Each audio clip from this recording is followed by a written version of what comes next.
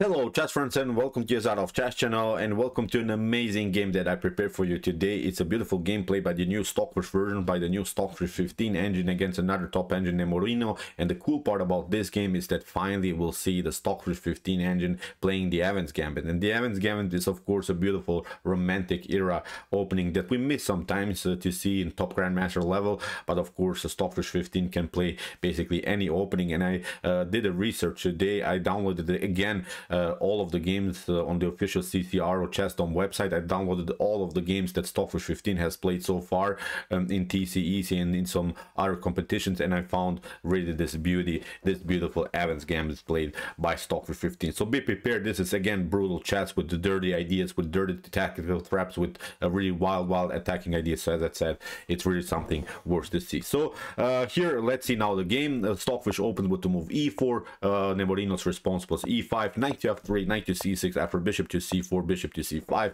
We have reached now the gioco piano of the Italian game. So now b4 immediately. So this is now the EVANS Gambit move. What should black do? Black, in my opinion, has to accept the challenge, has now take the pawn. After move bishop to b4, we have now the move c3, which is of course a preparation then afterwards to grab the center with the move d4. Of course the bishop has to retreat, but stays on this diagonal, is basically preventing this idea with the move d4. White will play still the move d4, but at least the black is keeping attention here on this long diagonal against white's king. So we have here immediately the move d4.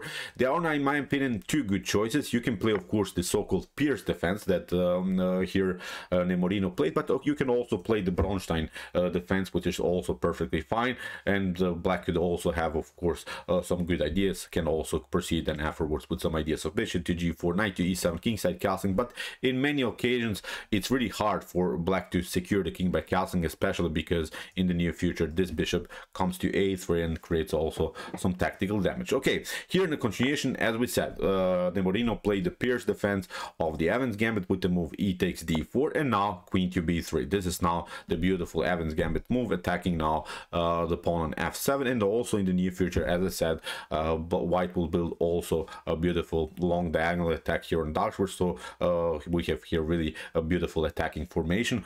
It's of course a beautiful compensation for the lost pawn. So after move queen to b3, we have queen to f6, normal development. So here also protecting the pawn on f7. This is a must move now for black. We have here kingside castling, and now after move bishop to b6, it was also a good choice by Nemorino. The most important thing here to recognize is of course that first of all we have a protection of the b7 pawn. In the near future the bishop can come out maybe with d6, then bishop to g4. So we want to get out with the slice for bishop, but then of course the pawn on b7 is a vulnerable pawn, but also we're keeping the tension around the square d4, which is now the most important thing. It's now basically a battle for this one square in the center of the board, for the d4 square. So we have now e5 immediately by Stockfish, and that's how you play the EVANS Gambit, because still we have to say the black has some problems with the development. It's a lack of development. Black needs still to play one move and then at least 2 or 3 more moves in order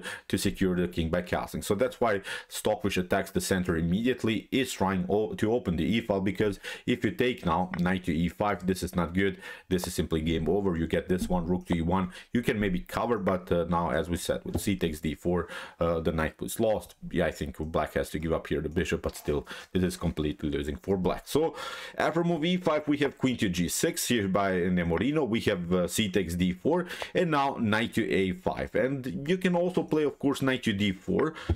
Maybe this was also a good choice for black, but actually it's still complicated. This EVANS Gambit is so complicated in many lines. Even if you play maybe the best suggested move by the top engines, it's really unclear what's going to happen. So that's why I love the top engine games, because they are showing us maybe new directions, if some openings in particular sidelines of openings. For instance, even this position has been played many times in chess history. The evaluation is slightly better here for white, so nothing would be wrong also with this move. But actually I've studied a little bit now more this particular line. After move knight to d4, okay, bishop to d4, then we can play knight to c3. Again, if you take the pawn, then you have some problems here on the e file, so again, it's not so good.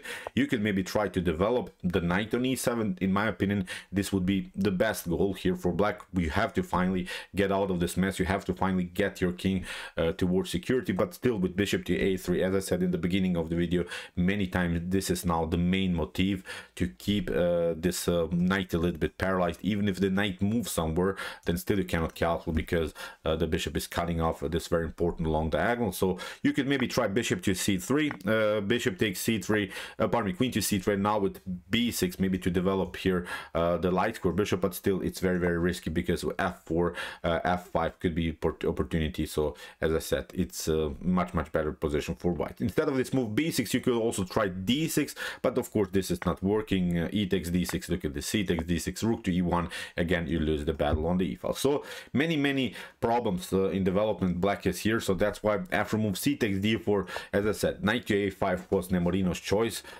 which is now the clear idea to finally get rid of this very annoying bishop on c4. But even if white gives up now, the light square bishop, still this dark square bishop becomes then a powerful piece. So black didn't solve any, all of the positional problems, even if black takes now the bishop on c4. So we have here queen to c3, knight to c4, queen to c4, and now again knight to e7. So black desperately wants to get the king into security. Black desperately wants to castle. So again bishop to a3. So again Stockfish is not allowing this scenario, not allowing this knight to breathe. So here in the continuation, queen to c6. This is a good choice again by Nemorino. Here black wants to simplify the game and go into a favorable endgame, where of course black has some extra material. Black is of course up a pawn and has now also the beautiful bishop pair. So after move queen to c6, queen to e2, and this is now the correct move to keep the queen on the e file. If anything else would have happened here, it would be a bad choice here for white. Queen to e2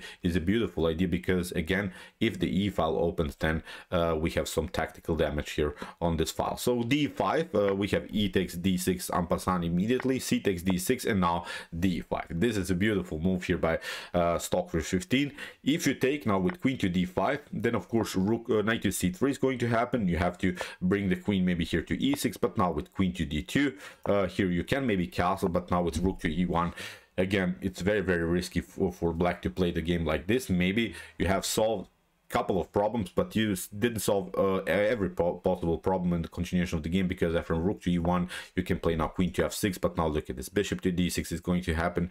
You have sort of a counter attack with bishop to a5. Still we can take, black can also take, but now with queen to e3, I think the white should be much better here, because you cannot protect of course your bishop anymore. You don't have any squares for the queen, so now the best way here for black is to take out the rook. White takes out also the queen. You can also take out then the bishop afterwards. And when we watch now the position, okay, black has a rook and a bishop and a pawn for the queen, so it could be playable. So maybe this was the way to go for Nemorino, maybe in order to keep some kind of chances to make a draw at least, or maybe even to win the game. So that was maybe the only way. But after move d5, we have queen to d7 by Nemorino, and of course Stockfish continues the pressure against the knight on e7. So we have here bishop to d8, protecting now everything. Finally, really finally, black wants to castle. Black wants to get out of this tactical mess.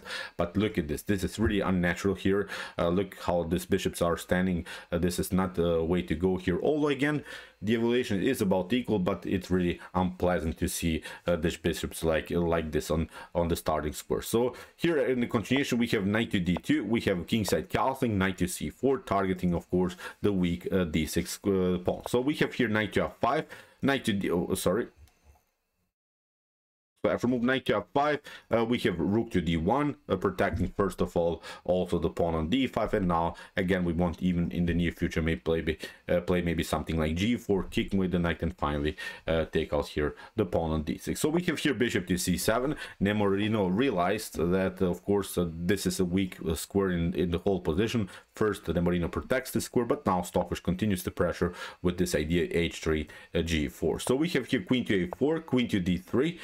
we have now b5, really beautiful counter attack also by Nemorino. So Nemorino played in the beginning really the only moves that could prolong the game. So Nemorino played here really nice defensive ideas. In the continuation of the game, we have here knight to b2, very nice move again by Stockfish, attacking the queen. And what the most important thing is, it's not allowing here Nemorino to go to c4. I think if the knight wouldn't be here, that probably black would have gone here with the move queen to c4 and would probably try to trade off the queens again, play simplification, but this is again not working. So that's why the queen has to retreat. And again, also the queen is on a weird square, it's out of the game, it's blocked out by its own pawn. The bishops are still not so good, so it's not of course the optimal position of the bishop there. So we have now again this idea g4. That was, as I said, the only way to make some kind of a progress here, attacking the knight that is protecting the d6 weakness and continuing the pressure against this pawn. So we have here bishop to a5, a counter attack by Nemorino.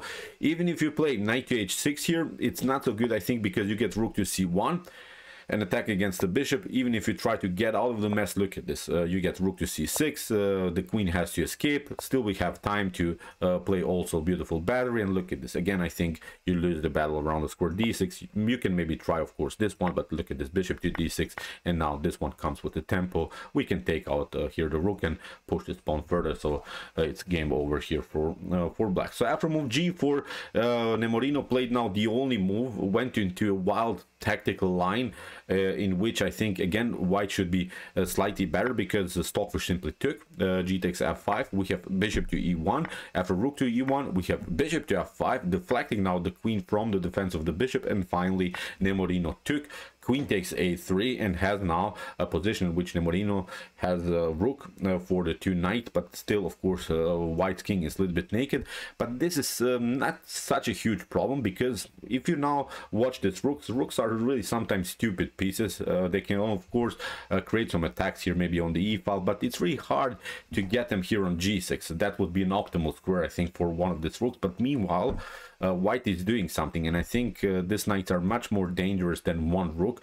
So that's why it's a much better position I think here for Stockfish 15. Stockfish will now really include this knight beautifully into the game and will now again cause some tactical damage. So after move queen takes a3, knight to d1 was played. We have queen to a2, knight to e3, we have h6, creating some breathing spaces for the king, and now knight to d4. And look at this, this one of these knights will eventually come to f5. We can also liberate here the g file. So now the clear target is of course the g7 square, but also the h6 square is a vulnerable square for black here. So we have here b4.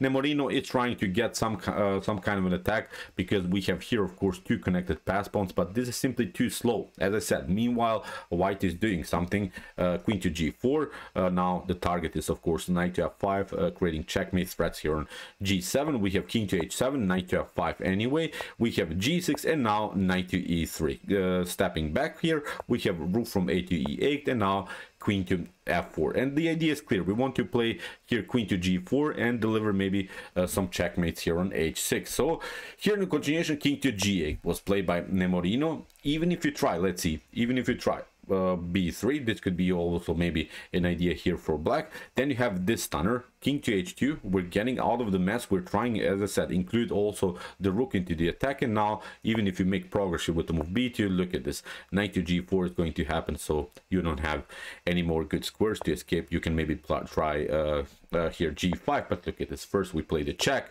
Even if you go with your king here to g7, still we have this check, again check, and now with knight to f6 it's a beautiful checkmate. So really brilliant stuff. Instead of this move b2, you could maybe try f5. This is now the only suggested move by the top engines, so the engines are suggesting this move as the only defensive idea in this particular position. This wasn't played in the game, but we really want to see what could have happened in this very dynamic position. So after move f5, then of course knight to e6 is going to happen. Look at this, we have a beautiful square for the piece.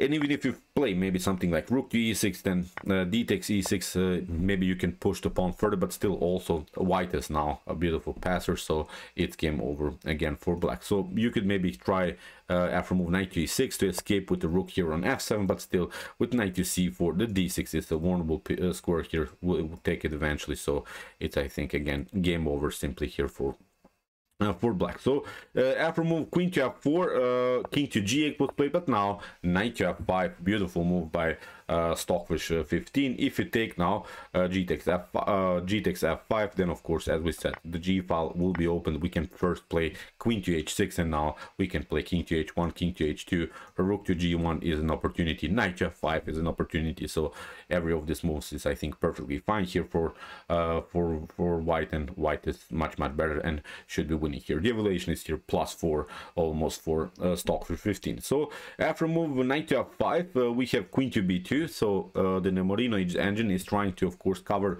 this weakness on g7, is trying also to include a new defender into the game, but Stockfish continues the pressure. Knight to h6, we have king to g7, again knight to f5, we have again after g takes f5, again we'll play simply queen to g5, then a couple of checks, king to h1, rook to g1, we'll include the pieces into the game. Again, it's game over for black. So after move knight to f5, we have king to g8, knight to d6. Stockfish takes now this very important pawn, and notice now the queen on b2 is standing again in the way of the progress of the pawn on the b file. So even if black gets back to his main plan to try to push this pawn further, still it's not working, because this idea is, I think, is simply too slow. Meanwhile, white is doing something, especially with these two powerful knights. I think again white would dance here against black's king. So here in the continuation, we have queen to e5. Nemorino is again trying desperately to trade off the queens to simplify the game. We have queen to b4, beautiful move, but also it's of course protecting here the knight on d6. We have a5, queen to c5, we have a check, not a problem. King to f1, the king steps back, rook to e7, queen to d4, queen to h5, and now queen to f6, and now rook to e5. So even if you try queen to h3, okay, we have king to g1, but the cool part is that no checks are possible here by black. Okay, you had your fun with one check, but again now we can again play some ideas, getting this knight into the game. The rook is hanging, so black is again losing the game for sure. So after move queen to f6, we have rook to e5, we have h4, very important move by Stockfish, not allowing some ideas of rook to g5 that could be maybe unpleasant here. So that's why this move h4 is of course very good. The queen is protecting the h4, so now the g5 square is covered. So we have a4.